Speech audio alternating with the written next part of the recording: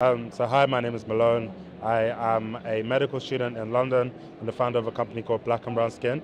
And our mission and vision and ethos is to be able to create a world where black and brown people don't have the quality of their healthcare compromised due to the color of their skin.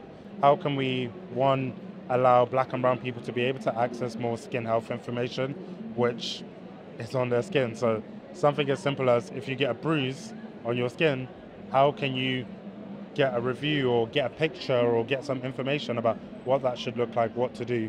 Because at the moment it's kind of just here, there, in the air, and guess what happens. Long term, probably like 5 years from now, I would love that to kind of branch out into other things like maternal health, mental health, just kind of a blueprint for providing healthcare for minority communities.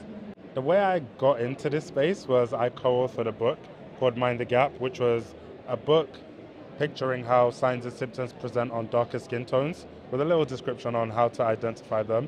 And then now today we're building out an app which allows people to be able to take a picture of their skin. And once they take a picture of their skin, they can get a review from a dermatologist, an esthetician, just any skin health professional.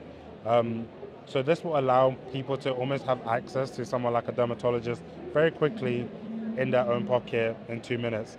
And in doing that, we'll be providing them with a service that they can trust. Why? Because we put them at the forefront of things as opposed to, say, where you go to a normal hospital and sometimes people feel like they're not receiving the same level of care as other people.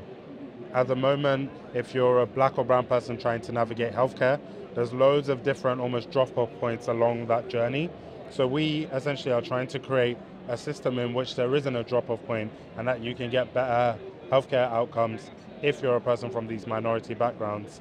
And fundamentally, we need this, well, we need my company because so many black and brown people are being left behind.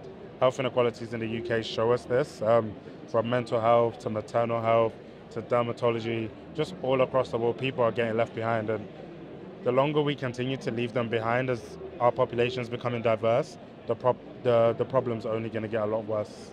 I joined the NHS Clinical Entrepreneur Program in, I think, 2020. And this was at a time, I think I was probably the youngest person on the program at the time.